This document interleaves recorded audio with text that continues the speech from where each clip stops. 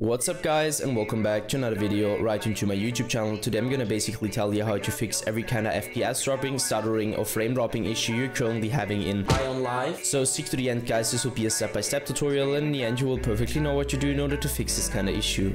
Before we start right into the video, I just want to let you guys know that I would really appreciate it if you would just leave a like, a comment or a subscription right into my YouTube channel. It would really make my day and help me out as a little YouTuber as I am.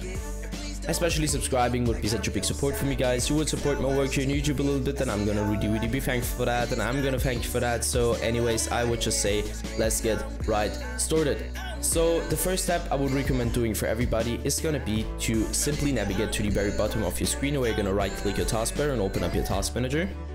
So once you did that, I want you to navigate to the top left corner of your screen, clicking onto processes, and once you click processes, I want you to click CPU. And what I want you to do with CPU is going to be to end every single task which is currently having too much CPU or GPU usage at the moment. So one reason for that, I'm going to explain it. So too many applications, too many programs, too many games running at the same time in a low-end or bad PC with too much CPU GPU usage will cause crashing, lagging or freezing and FPS drops, frame drops, stutterings, whatever. You can just, it will just destroy your PC. So just simply end this task. So once you're finished with that, I want you to end this task again, so the task manager. Afterwards, navigate to the bottom left corner, click on the Windows symbol, open up your settings, hit gaming, so this one, and I want you to stick around the Xbox game bar, where I obviously want you to turn this off because the Xbox game bar doesn't really come with any benefit besides impacting your performance really bad. So just simply turn this off. Afterwards, hit captures, and once you're at captures, we'll load a little bit.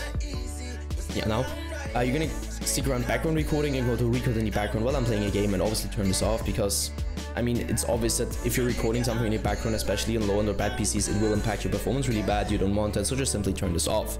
Afterwards, hit game mode.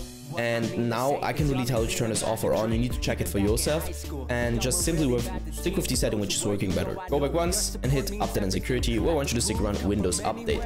And I know guys, it's gonna sound a little bit basic, but trust me, updating every single driver you could possibly update on your PC will help you a lot of every kind of issue you're currently having, and also with FPS drops, frame drops and stutterings. So download the latest version of Windows, and once you're finished with that, I want you to simply end this task and search for your graphics card driver application on your PC or your browser, and download the latest version of your graphics card driver just to provide the best possible performance in general for your PC. That's it for the video guys. I hope that I could actually help you out of this one. If it was like that, just leave a like, a comment or a subscription. I'm gonna really be thankful for that, and I'm gonna thank you for that. So anyways, I would just say have a nice day, see you at the next one, and bye.